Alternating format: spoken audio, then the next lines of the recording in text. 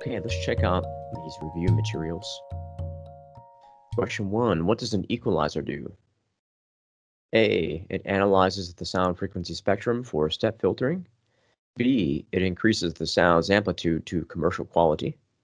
C. It alters the sound by increasing or decreasing the frequency of the fundamental pitch. Or D. It alters the sound by increasing or decreasing the volume at specific frequencies or set of frequencies. All right, yeah, so the answer was D. It alters the sound by increasing or decreasing the volume at specific frequencies or set of frequencies. Question 2. Notching refers to which of the following activities? A. Turning down all frequencies below or above a certain threshold. B. Eliminating all frequencies below or above a certain threshold. C. Selecting a single frequency along with a swath of neighboring frequencies for boosting or cutting. Or D. Compressing the frequencies below 300 Hz for added clarity.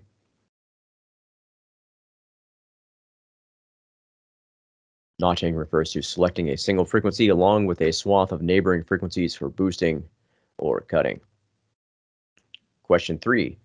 If a signal is copied and played back later, then what type of effect is in use? A. Reverb, B. Delay, C. Compression, D. Phaser, or E. Pitch shifter. You copy a signal and play back later, that's delay, which is the progenitor of reverb, which is a delay-based effect that simulates ambience. Question 4. Dynamic effect processors include the following. A. Reverb, delay, echo, and repeater. B. Filter, notch, band, and shelf. C. Attack, sustain, decay, and release. Or D. Compressor, limiter, expander, and noise gate. It's D. Compressor, limiter, expander, and noise gate are dynamic effect processors. Question 5. When adjusting your dynamic processor, you must indicate the amplitude level that turns on the effect.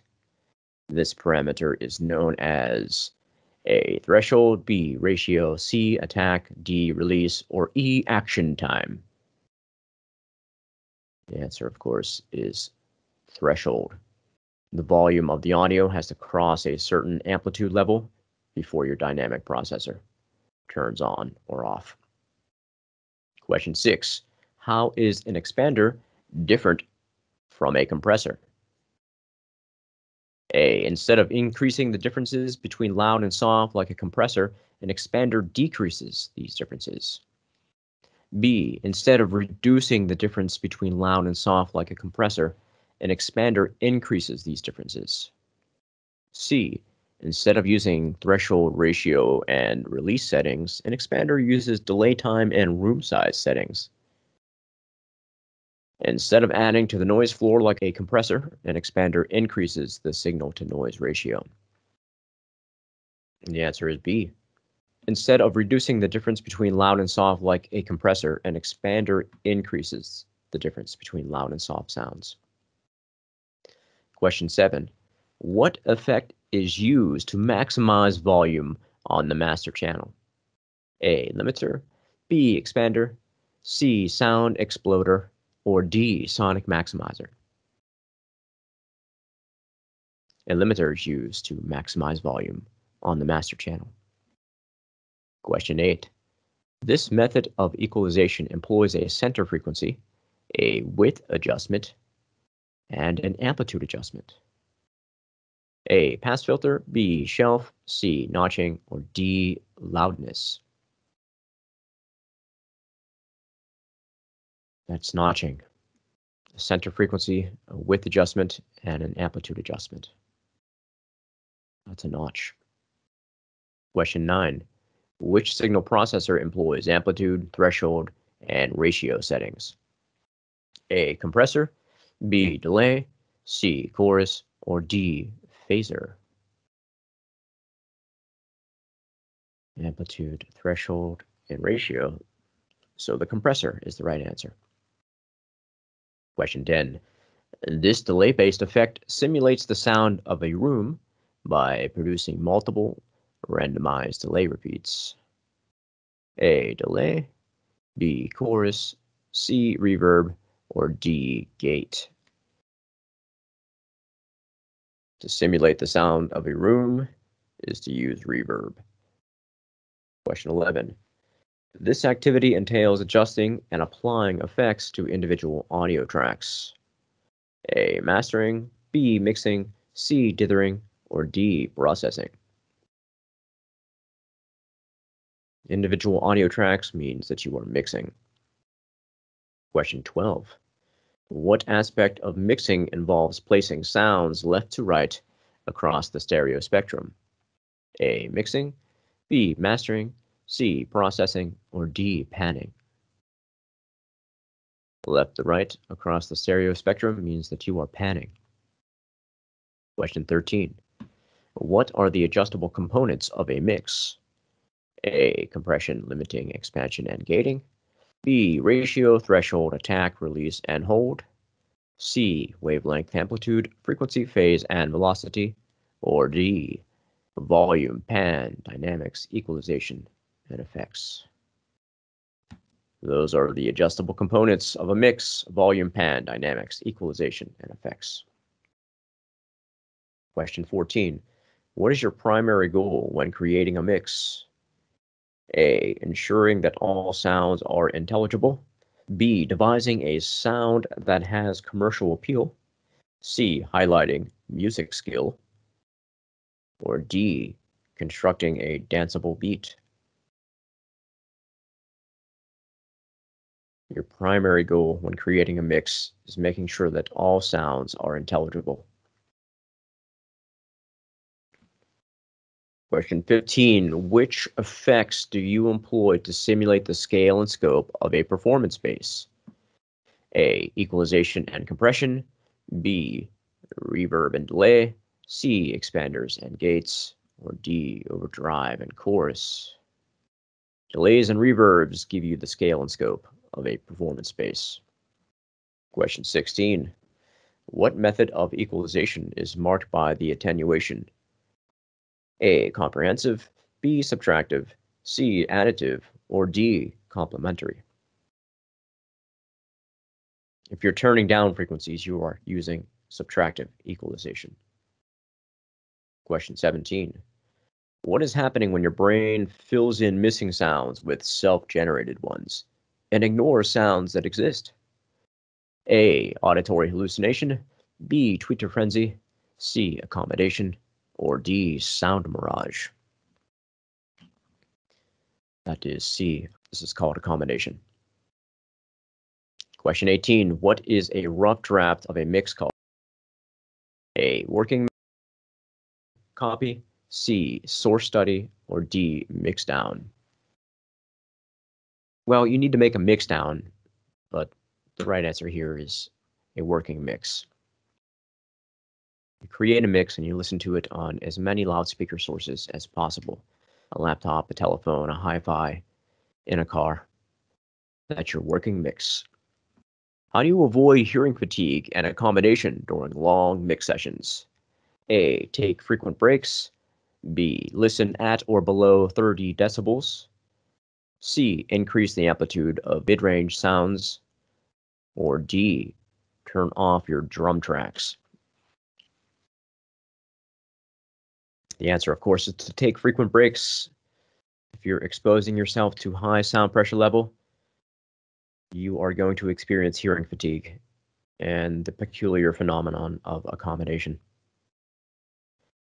Question 20. What aspect of your mix is being described when some sounds play leading roles and others play supporting roles?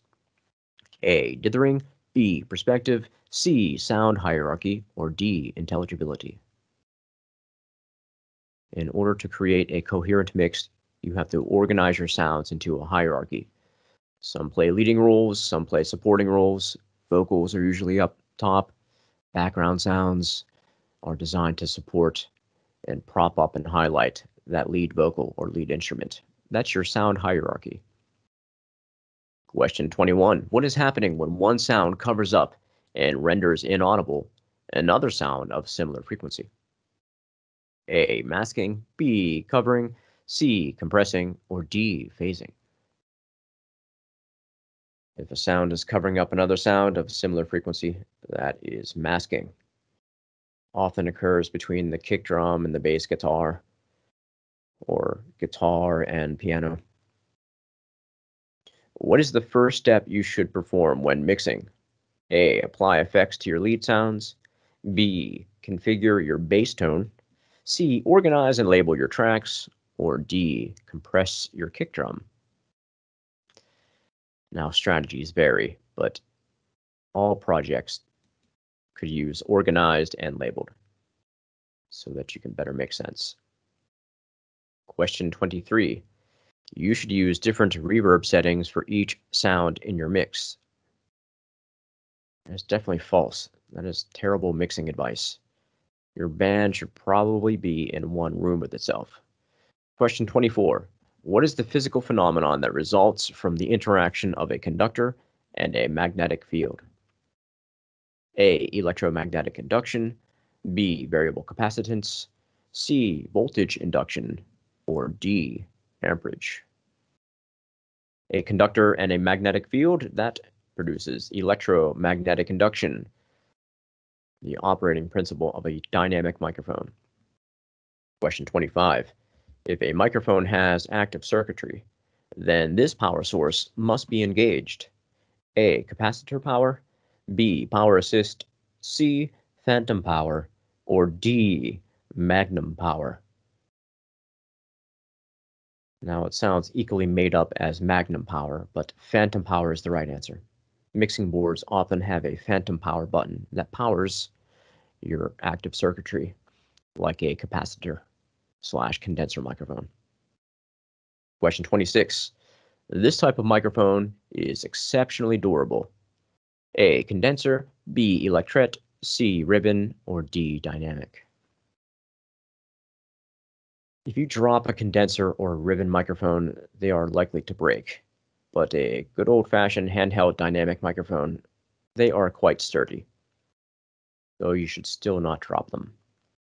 Question 27. Which polar response pattern listens in one direction? A, omnidirectional. B, hypercardioid. C, shallow lobe sensitivity. Or D, longitudinal cardioid. A polar response pattern out of this list that listens in one direction is hypercardioid, which is a focused version of cardioid, or unidirectional microphone. Question 28. Dynamic microphones are also known as blank microphones. A, cardioid. B, voltage. C, maximum strength. Or D, moving coil.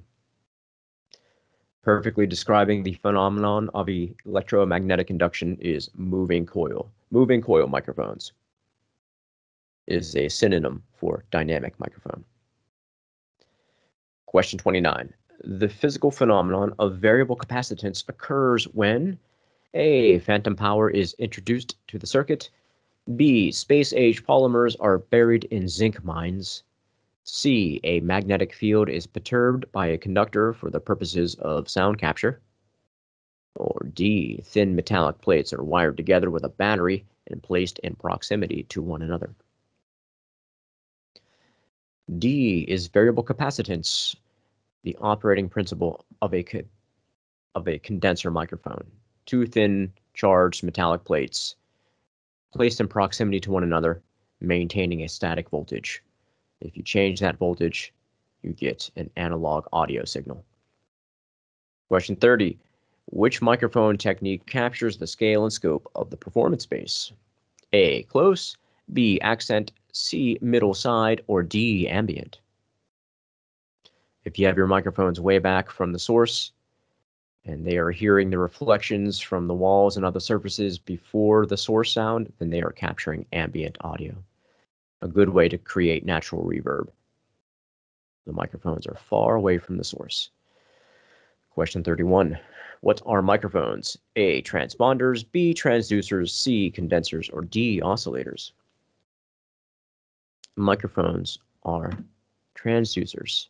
They convert one form of energy into another. Question 32. Which type of microphone requires power from the mixing console? A. Dynamic, B. Cardioid, C. Condenser, or D. Moving coil? The type of microphone that requires power from the mixing console is a condenser mic. Question 33. Which type of microphone is good at close range and at a distance? A. Dynamic, B. Ribbon, C. Laser, or D. Condenser? Good old condenser microphones, good at a distance or at close range. Dynamic microphones are not very effective at a distance.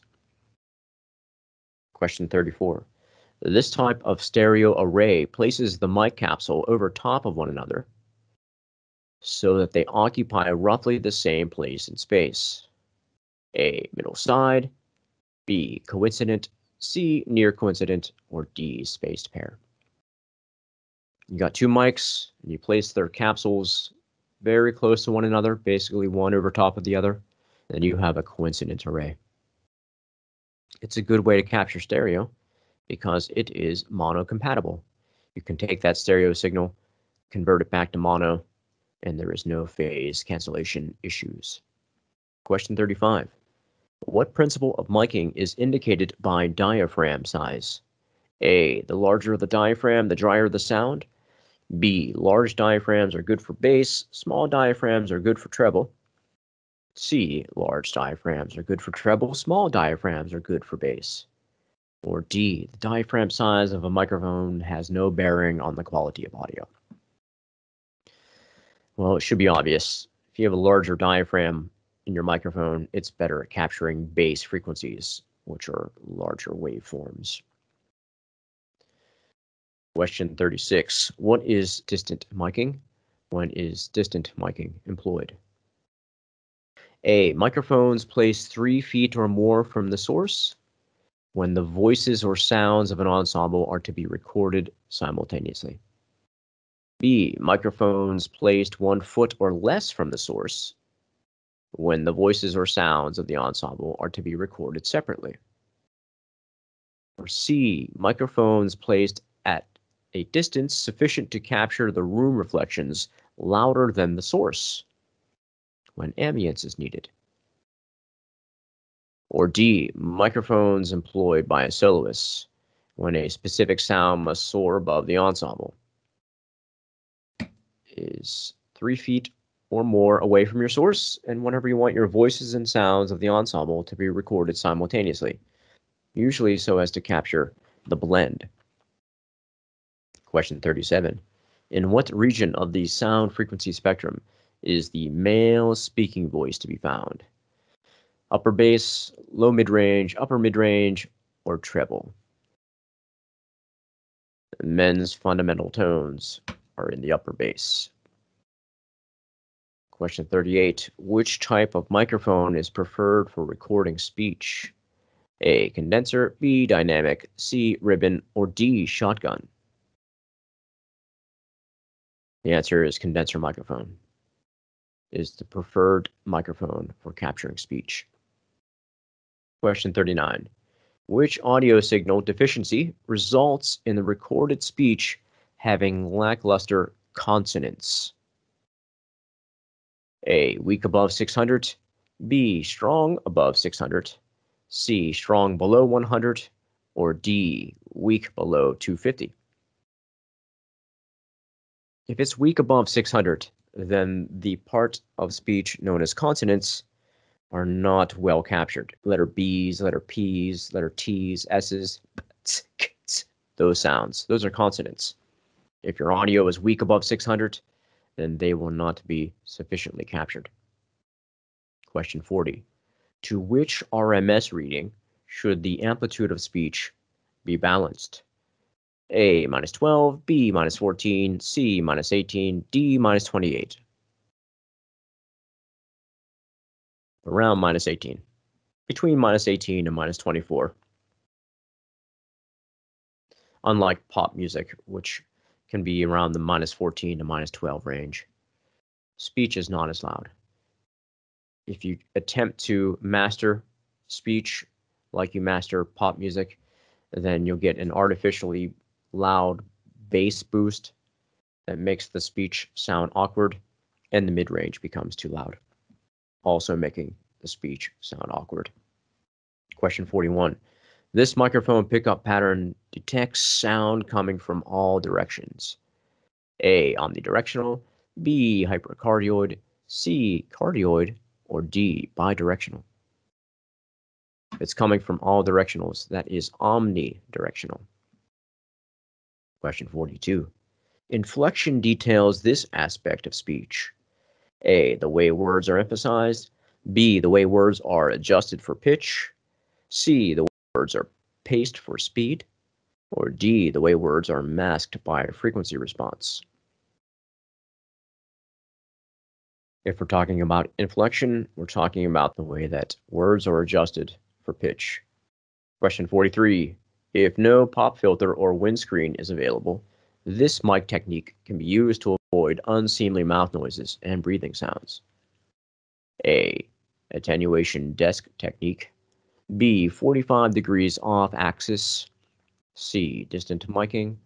Or D, reverb and compression. Yeah, if you don't have a pop filter, just turn the microphone 45 degrees and speak across the pickup pattern. Question 44. The female speaking voice lives in this part of the sound frequency spectrum. A, upper bass, B, low mid-range, C, upper mid-range, or D, treble. The fundamental tones for the female speaking voice are in the low mid-range. Question 45. What is the frequency range for the female speaking voice? 100 to 1000 hertz, 80 to 240 hertz, 140 to 500 hertz, or 1000 to 2560 hertz. Most, but not all women speak somewhere between 140 and 500 hertz. And finally, question 46. What is the frequency range for the male speaking voice? 100 to 1000 hertz, 80 to 240 hertz, 140 to 500 hertz, or 1000 to 2560 hertz. Most, but not all men speak somewhere between 80 and 240 hertz. Okay. Good luck on the test. Please feel free to email me if you have any questions, comments, or concerns. True